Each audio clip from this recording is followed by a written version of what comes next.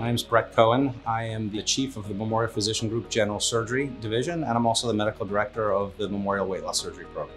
Memorial healthcare system has always based our care on a family-centered safety issues for patients, and it's no more important than it is now. We talk about things like heart disease, we talk about things like stroke, vascular disease, and in the surgical subspecialties, the things that we take care of like hernias, gallbladder disease.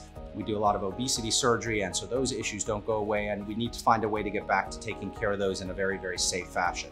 Phase one for a surgical approach is going to be looking at the more routine operations that we do, whether it's in our operating room, the endoscopy suites, the interventional cardiology suites, the interventional radiology suites. Again, patients coming in for those routine procedures, going home the same day, giving us the opportunity to step back, to analyze what's happening, making sure it's safe for our patients, safe for our staff and our physicians. Then we'll make the commitment to moving on to phase two, which will be the more complex, more involved procedures, utilizing the ICU beds once again, the blood supply, and longer cases. Weight loss surgery, some of the procedures we do, like sleeve gastrectomies, will fall into phase one because those are typically observation type encounters, patients that stay overnight and go home the next day. Patients that are coming into the hospital, if someone gets admitted into the hospital, everybody's being tested for coronavirus, so we know everybody's status. Everybody coming in for a procedure goes to one of our new pre-admitting testing areas where they're gonna be getting their pre-admission, their registration, their clearances. They'll meet with anesthesiology. They have the opportunity to meet with one of our pharmacists. They can get lab tests and other tests done at the center.